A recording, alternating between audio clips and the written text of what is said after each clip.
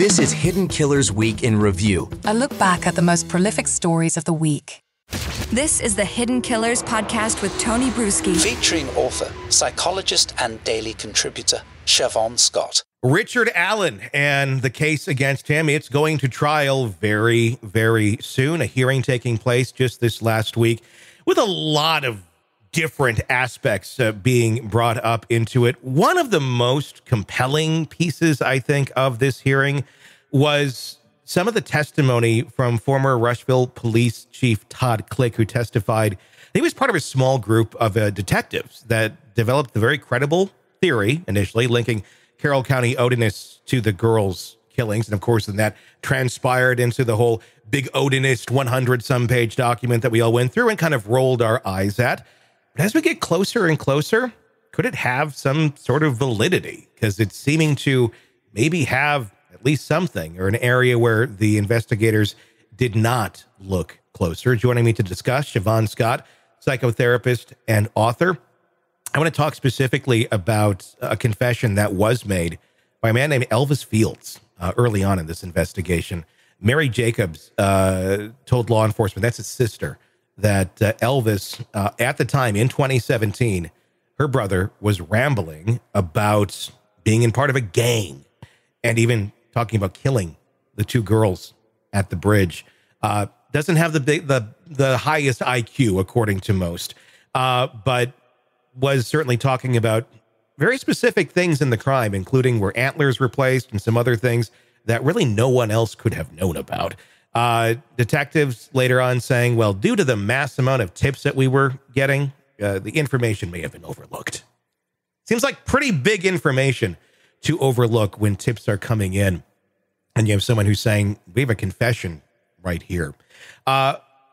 What's your thoughts on this in terms of the operation of the police, in terms of how they categorize what's important to look at, what's not important to look at? Could this have been overlooked because, you know, the Odinist idea and the sacrificial idea was so, you know, out there, I guess, on the surface, that maybe a regular, reasonable person would say, we got too many things over here that seem more credible than the Odinists. What are your thoughts? Yeah, it's certainly possible. You know, we did all roll our eyes, and I still kind of do roll my eyes about the Odinist thing. It would take an awful lot of coordination to have a group of people out in the middle of the day. Are we hunting, you know, thinking that there are going to be teenage girls that just happen to be right out in this location, and we've got all our supplies ready to commit a mass murder, you know, and then everybody keeps it secret after. I mean, you know, it's far-fetched, and we've never seen any kind of Odinist pagan group commit a murder, a sacrifice, or anything like that. So it's a weird theory. However, everything does need to be investigated.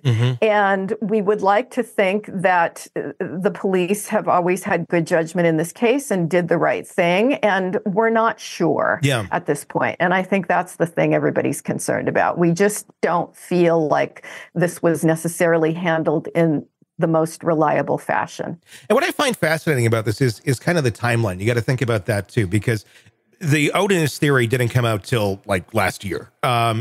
This all happened in 2017, before any of that was public. Were there police obviously doing investigations on this? Yes, that's you know, what the Rushville Police Chief Todd Click testified to, that, look, we found this information. This was kind of weird.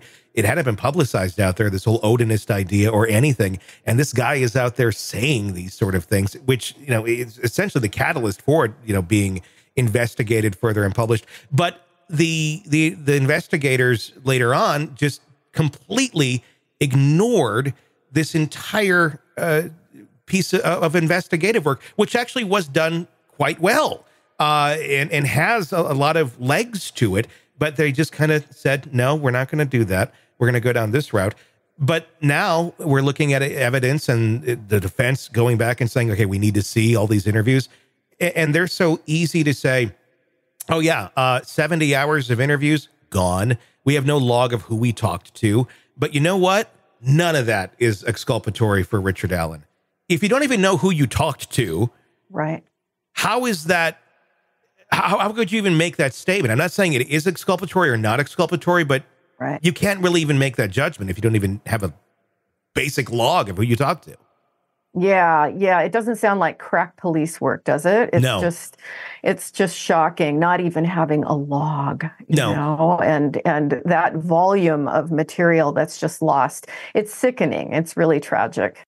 Want to listen ad-free? Want advance access to all of our interviews before anyone else?